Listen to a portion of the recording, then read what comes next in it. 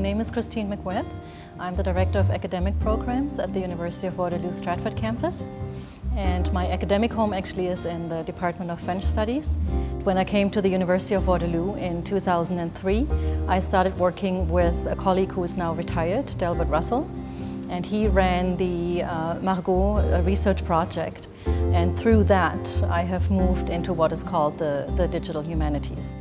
Digital humanities, in my view, is actually a two-pronged area of research. First of all, there are those that study the impact of the new media, new technologies and digital tools on what humanities and social sciences researchers and students do. And then secondly, digital humanities, to my mind, is also tool development for humanities and social sciences researchers and students. Through my research, I moved into the Stratford campus as the Director of Academic Programs and now combine the two. The Masters of Digital Experience Innovation is off to a very good start. This program is a 12-month intensive professional degree, and the students take 2 terms of courses, and then they move into industry-led projects.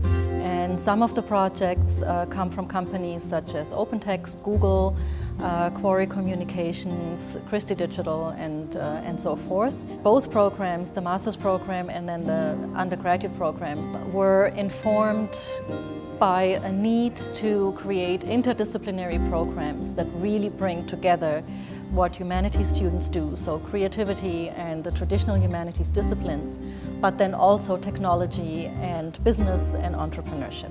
The idea is to have graduates that are not necessarily a specialist in either marketing or programming or in design, but people that are able to talk to all these different groups of specialists and are then able to effectively manage projects once they graduate and work in companies.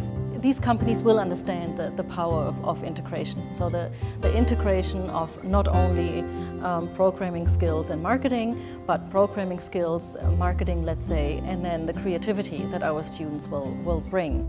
So we actually talked to a number of CEOs when we were developing the program, and they said that it is very easy to hire a programmer. It is very easy to find a designer, and it is easy to find a marketer.